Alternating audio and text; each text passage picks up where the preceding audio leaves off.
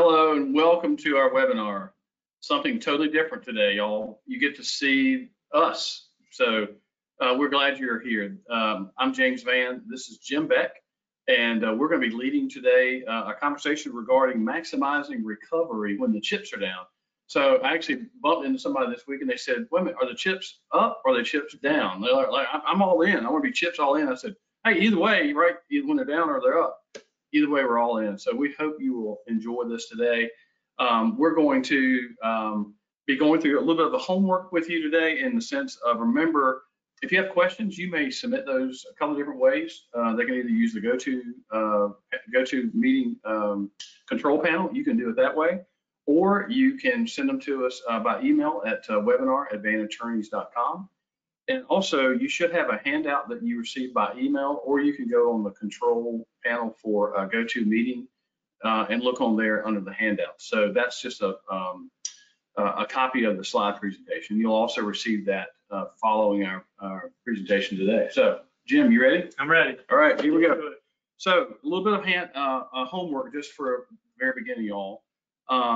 This is our last webinar for the year, and then we will start back January 21st, 21. So 012121. Put that on your calendar. If you've got a topic you want us to cover, let us know and we'll get that started. And also, some of you already know this because you've reached out to us. We have started a podcast, and we're sort of walking through how civil litigation works for our clients.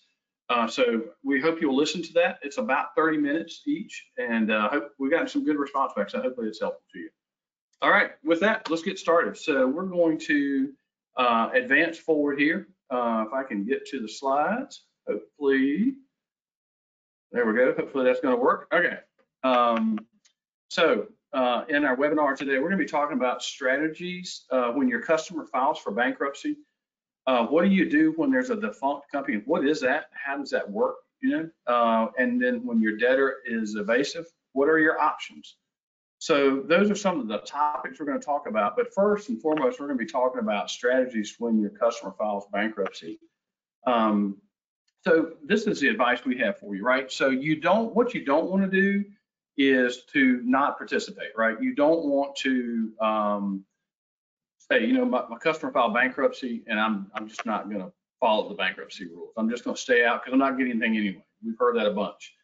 It really depends on what you're owed, how much you're owed, what your relationship is with the customer, your client. So, for example, are you a secured creditor? Makes a huge difference, right?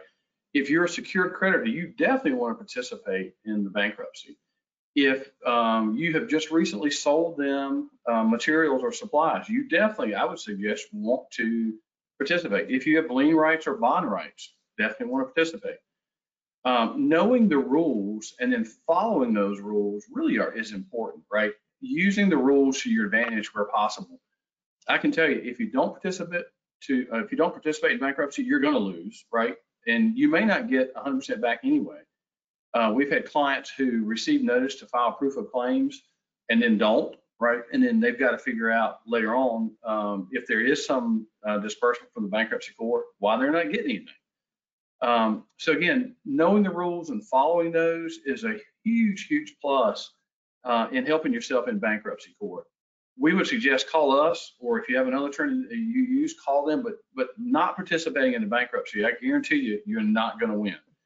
And again, if you're a secured creditor, you have a lot of rights to go after the property that's the security if the debtor, the company or individual that filed bankruptcy is the person who's giving you that collateral. Absolutely, you need to go after it and protect it and try to get that out of the bankruptcy so that you can then hopefully become a little bit more whole in whatever loss you had. So what are some strategies that you need to be thinking about when your customer does file, right? If you've got goods in transit or if they're on order, once you learn of the customer's bankruptcy, you need to try your best to stop the transit or the shipment of those goods to your customer, right? If they are, I've seen folks go out and literally stop the truck before it gets to the work site, to the project.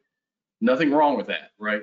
Those have not been paid for and they're not the customers. So if you can stop either the manufacturing of them, if they're specially manufactured goods, that certainly is going to help you. Or if for some reason the goods are in transit, if you can direct those and have those turned around and brought back to, say, your warehouse or your office somehow or another, put you in a lot better spot.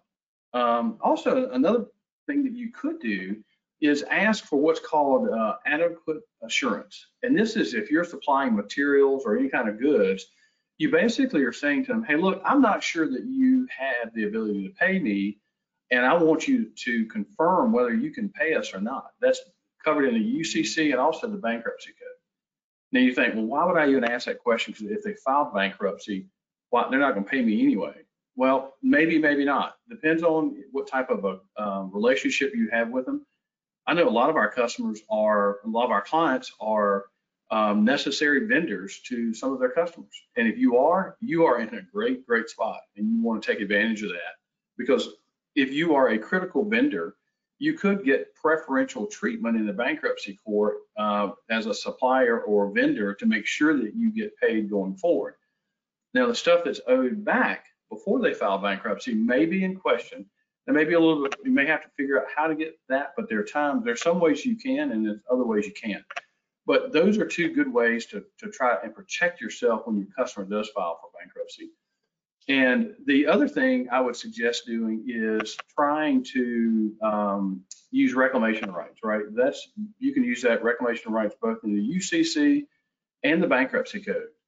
And the one thing that we try to tell our clients is you got to act quickly on that, right? If there's a written reclamation right, you've got to demand that the materials or the payment for that be sent back to you, actually have the material sent back to you within 45 days after the customer receives the goods, or within 20 days if the filing occurred within the last 45-day period. The goods must still be in the possession of the customer when that happens. So reclamation rights is a great protection. And a lot of times if you do that in time, what happens is you may wind up negotiating with the bankruptcy court to have some kind of a preferential payment for those goods. Again, just another idea that might help you. So the other thing is a 20-day administrative claim. So you might be entitled to that if there has been a materials received by your customer within 20 days before they file bankruptcy. So again, let's say it's between 1 and 19 days or 20 days before they file bankruptcy, they receive the materials, you can actually ask for an administrative claim. This applies if the customer bought the goods in the ordinary course, and you also can use a proof of claim for some strategies to help yourself. That is where you file a written proof of claim to in the bankruptcy court. Jim, you gonna say something? I was gonna ask James, what is the benefit of an administrative claim? Great question. So what's the purpose of the administrative? How does it help you? If you have an administrative claim, you have a higher priority of payment, right? So if you are unsecured, you're pretty much at the bottom of the barrel of getting payment. If you are a secured creditor, you're higher up. If you're administrative claim, you're first up, right? When the lawyers get paid, the CPAs get paid, administrative claims are paid in the same way. So that's a great question. A good priority, right? That's where you want to be, is getting a higher priority of payment. So hopefully that makes sense. Good question, Jim. So defunct companies, Jim is going to walk us through that. What are defunct companies and how does that work? So Jim, lead us off on that. All right, thanks, James, and I appreciate all of y'all logging into the webinar today. I'm excited to be back with Vann Attorneys after a year being gone. So let's jump right in. Defunct companies, what we mean by that is a couple things. It can be a LLC or a corporation that is dissolved, which means they've filed papers with the Secretary of State to eliminate their corporate charter. They no longer exist. It could also mean a company that exists, but it's not being used, it's abandoned, or it's inactive. It could be a company that's out of business, and it could just be a company with no assets. So when we're going over sort of strategies here, we're talking about all these types of entities that, for whatever reason, we're just going to categorize them all as defunct. And there's basically four things we're going to talk about. One, do we have a personal guarantor? Two, is there any way we can get officer liability. So we don't have a guarantee, but we want to go after an officer because really there's nothing else to go after. Maybe we can get an individual on the hook in some way. Successor entities, and I'll explain what that is. And then fraudulent conveyance of assets is another technique. We're going to go through each one of those individually so that we can kind of get an idea. So ideally, a corporate debt's going to be guaranteed by a personal guarantor. Obviously, we do not live in a world of ideals, and more often than not, if we're chasing a defunct company, it's because we don't have a guarantor. But to get a guarantee, we're going to need something in writing. Got to be in return for consideration, and that can generally just be the consideration can be agreeing to extend credit to the corporation. What you want to do is get a guarantee at the outset of the credit relationship. But today we're talking about what if we don't have a guarantor, because that's when it starts to get a little tricky. So step one, the strategy one is we're going to talk about when we are trying to get officer liability, right? So an officer may be liable for corporate debts, but only in very rare specific situations. The first situation is probably the more common, and that is when a debt is incurred while the corporation or the LLC is suspended. So that typically occurs in the situation where the corporation or the LLC has not filed their annual reports, or they have not paid their taxes, and the state has basically suspended their charter, meaning for whatever period of time they're suspended, the corporation no longer exists. So when the debt is incurred during that period of suspension and the officer knows about it, we can attribute that debt to the individual who is an officer of the company. The second situation is when the debt arises from an officer's fraud. So an officer of a corporation or an LLC cannot avoid liability saying, oh, it's the corporation's debt, when his or her fraud is what caused the debt to be incurred. That's not quite as common. One, fraud is difficult to establish, and two, it's just not a common occurrence in comparison to incurring a debt while the charter is suspended. Another strategy is to pursue a successor entity. And a successor entity means an entity that is basically continuing on the business of the defunct corporation. And that can really happen in probably two situations that are most common. Would be a merger, where the company that's now defunct had merged into another entity and has become part of that different or new entity. Sometimes they'll create a new entity to merge into. And so what's going to be important in this situation is what the merger documents say about pre-existing liabilities, whether the new entity is basically just carrying on the business of the old. And so there's going to be a lot of factors that the court is going to have to consider to determine that that new entity is liable. The other one's a little cleaner, where it's not a merger, but it's what's called a mere continuation. So think of an example where we've got a company called, let's just call it 123 Contracting. Okay, that company is owned by a particular person. That company is defunct. That person who runs that business starts a new company called 456 Contracting. They've got the same customers. They've got the same business model. They've got the same owners, and they're even using the same assets.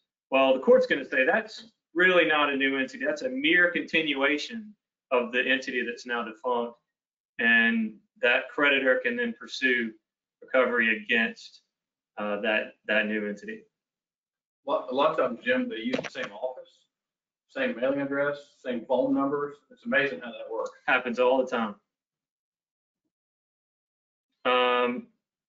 The other situation is where we've got something that we can consider a fraudulent conveyance. And it's kind of similar to the mere continuation argument, but it's set out in a statute that says a creditor can avoid a transfer of property. So think of it as the defunct corporation has transferred their assets to another person or another entity. So that transfer can be avoided by the creditor so that that creditor can then get those assets. If that transfer was done with the intent to hinder, delay, or defraud a creditor, there was no reasonably equivalent value for the transfer of assets, and the debtor becomes insolvent. So basically, the old company basically gives all the assets to the new company. The old company can't pay anybody, didn't get anything in return. That's a fraudulent conveyance, and we're going after that new entity. And I've seen this happen actually recently, where this company even used the same website. They just changed the name of the company on the website, and I think they've opened 2 or 3 other ones by now. But it's always identical companies. So Jim, we got a question just a minute ago. When the company has been suspended, right? When the company by the Secretary of State the corporate chart has been suspended. The question is the company required to tell us that they've been suspended? No. Usually what happens is it's discovered by the creditor later. A lot of times we'll find out that from some period of time, there was some other period of time it was suspended. Honestly, 90% of the time, the company has been suspended and never gets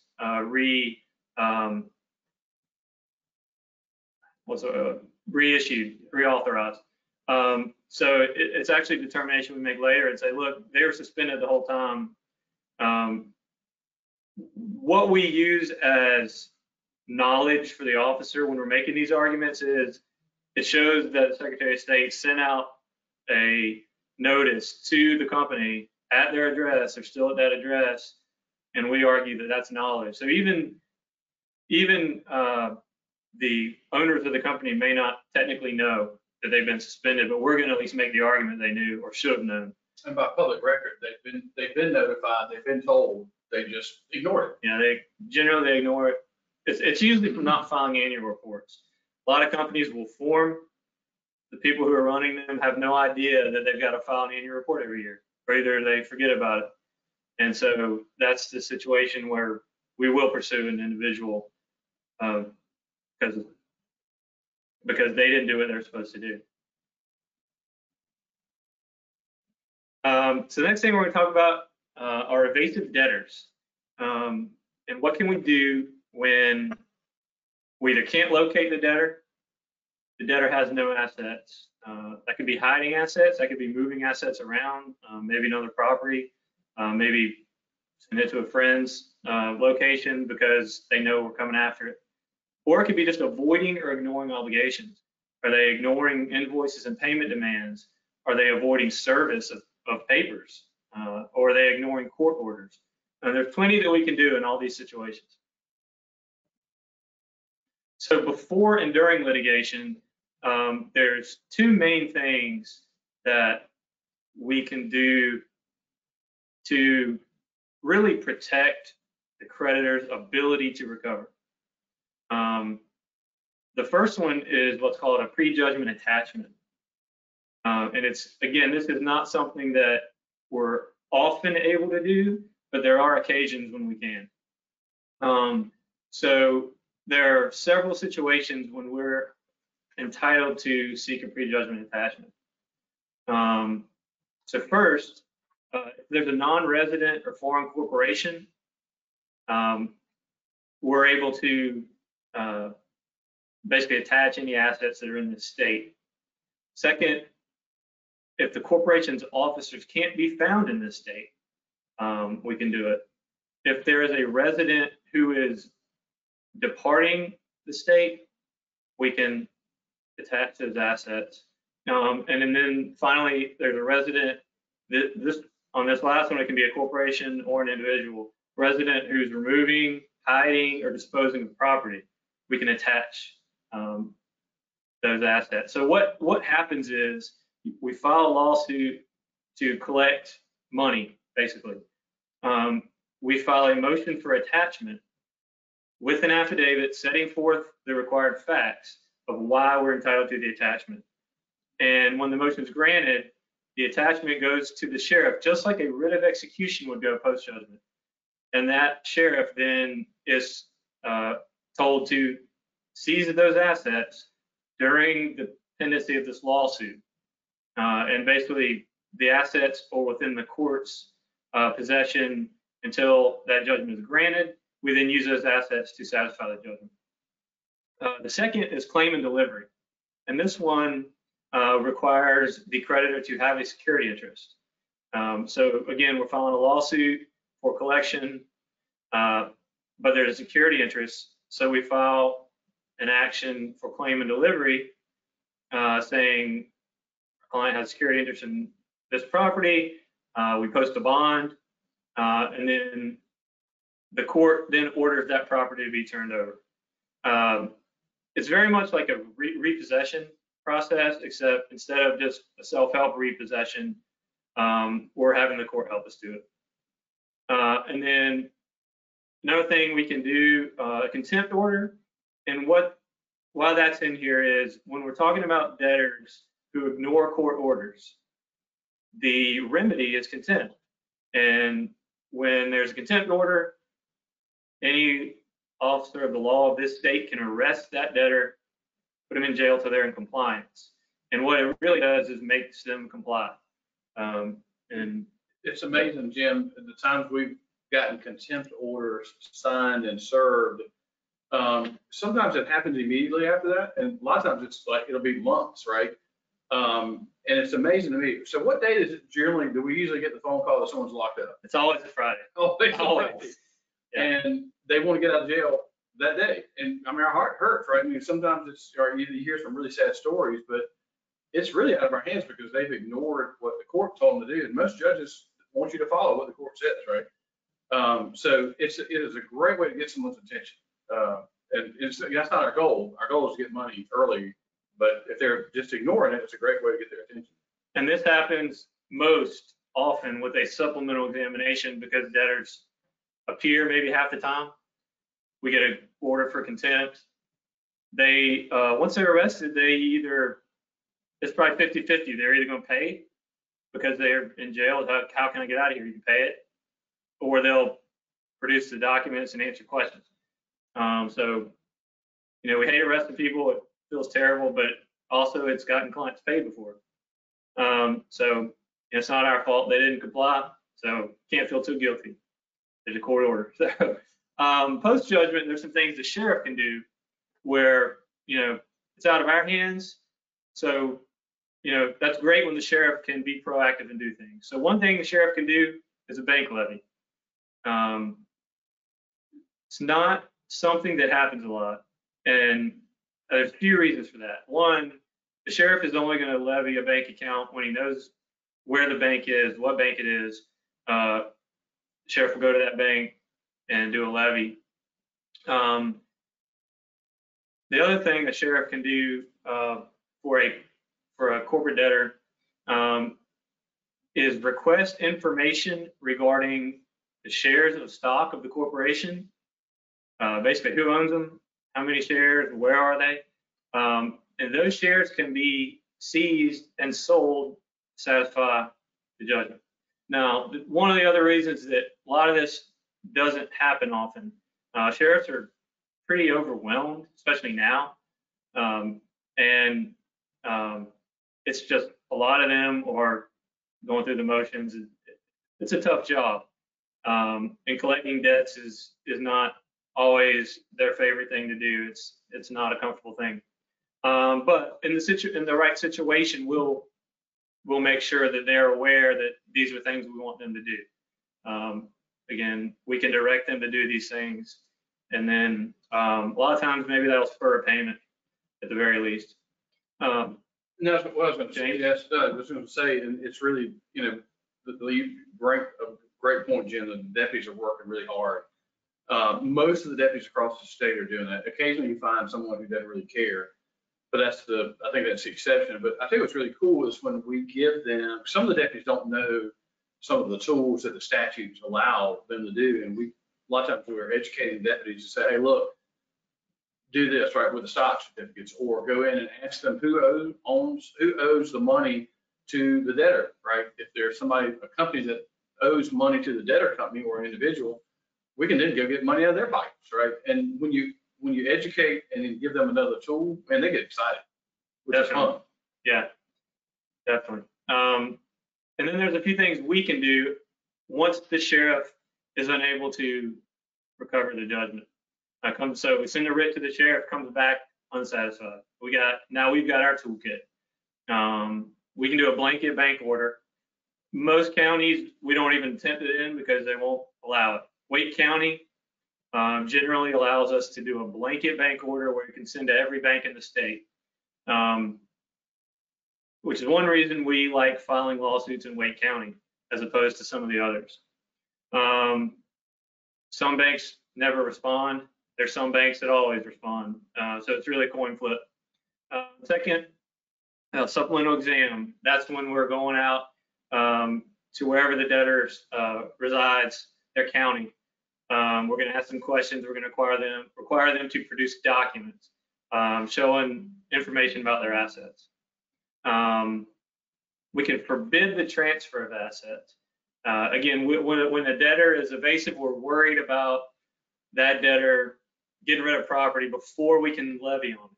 So we know, oh, this debtor owns, a boat. Well, we know that if we're not quick, that boat could be gone. So we're going to go get a court order that forbids that debtor from transferring that boat so we have time to levy on it, basically. The next thing we can do, and this I actually had success with this not long ago, examination of witnesses.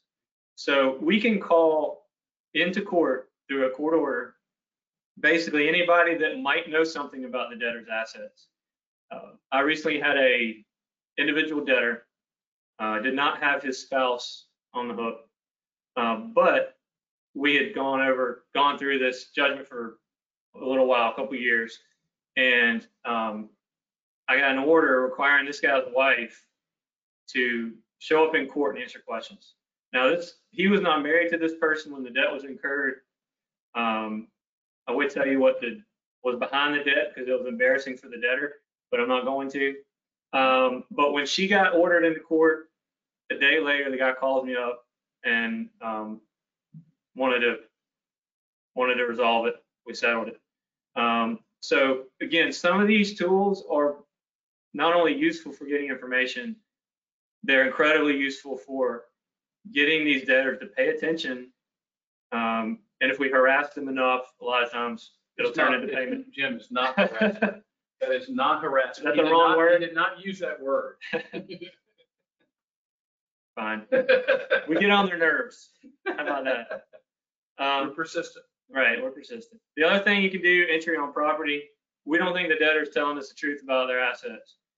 We get an order saying we can go to their property, we can look at what they've got, we can take pictures, we can write down what they've got, we can say what we want, we'll tell the sheriff, go seize this, that, and that. I don't know any debtor that wants me on their property. So if I feel like if I get that order, I might get that debtor to pony up. Finally, if all else fails, we can't even find the debtor. We want to know what the debtor's doing.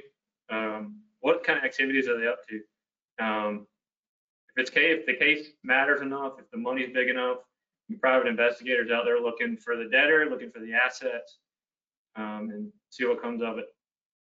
And you bring up a good point about just trying to figure out where they are. And sometimes our clients know, their salespeople know, or somehow or another, the people within their company know more about what that person is doing in the industry than we do. I mean, we're basing it off what information we can get publicly, or if we see them, but a lot of times they see them in the marketplace. And so sometimes our clients are really helpful to tell us, hey, look, so-and-so just got a new truck, or he's talking about getting ready to go on a big trip, right? If we can get that information, that's very helpful. Yep. And James is going to step back in We're just going to talk about some things that y'all can do to maybe increase chances of recovery. We've got kind of a list here, but I figured we'd just talk through some things. One of the things I was mostly thinking about was paying attention to the checks you receive from debtors. I mean, how many times have we seen where the beginning of a relationship, you get checks from one entity or one individual, and as that goes on over the years, you start getting checks from companies you've never heard of that are paying that account. And so that information can turn out to be helpful. And if that happens, and if your company keeps copies of checks, when you send us the information, if you could send that to us, that is amazingly helpful, especially if we have to do a bank order. It just helps us know, not only if you say, well, the account's closed, it may be, but they still may be banking at the same bank, possibly. Yeah, and it also could lead to, well, maybe those entities are really one. Yeah. So communication is important. The longer you can keep up communication with the debtor, the better. Any kind of random bits of information, you never know what could lead to something that helps you recover in a particular case. Yeah, and then a lot of times, like I say, people, a lot of times we'll have clients call us and go, I haven't talked to them, but so-and-so I know through the industry found out that this person, is selling their stuff and leaving, right? Need to know that. Or they've just bought a new boat or bought a new truck, or they're just bragging about how much money they're making, right? We need to hear those kinds of things. Sometimes we hear it from clients, and then sometimes we don't, unless we call up and ask. But if you get that information, if you could update us, I mean, that helps us tell the deputies. And a lot of times the deputies get uptight when they realize people are sort of ignoring them and taking advantage of not paying like they're supposed to. Absolutely. So, is that it? That's all of our slides, but if y'all got questions, I think we can still handle some. Absolutely. So again, if y'all have questions, let us know. We'll be glad to help answer those. You can email us, call us. I would say you can text us, so you can do that if you've got our cell numbers. And as you well know, you can get that anywhere online today. If you have not connected with us online with any of the social platforms, we hope you will do that. I'm going to check my phone, Jim, because I think we may have gotten a question real quick. And let's see. No additional questions so far. So if you haven't joined us on our podcast, we really would encourage you to do that. Hopefully that would be helpful to you, something that you hopefully would enjoy. And if you've got topics you want us to cover, please let us know. Thank you so much for letting us participate today with you, and we hope this has been helpful. Thank you, Jim. Thank you all. Have a great afternoon.